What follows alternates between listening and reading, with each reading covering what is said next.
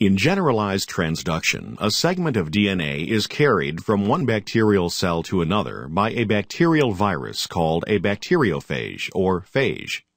The phage attaches to the bacterial cell and injects its nucleic acid into the host cell.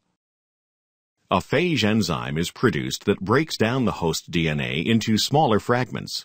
Phage DNA is replicated and phage coat proteins are produced.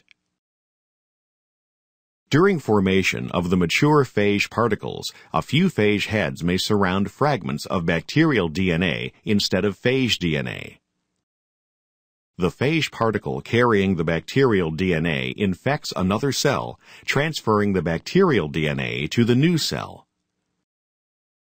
When the bacterial DNA is introduced into the new host cell, it can become integrated into the bacterial chromosome, thereby transferring genes to the recipient. This cell then multiplies and carries new genetic material.